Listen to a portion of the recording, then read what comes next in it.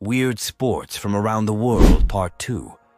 This is Fierljeppen, Dutch canal jumping.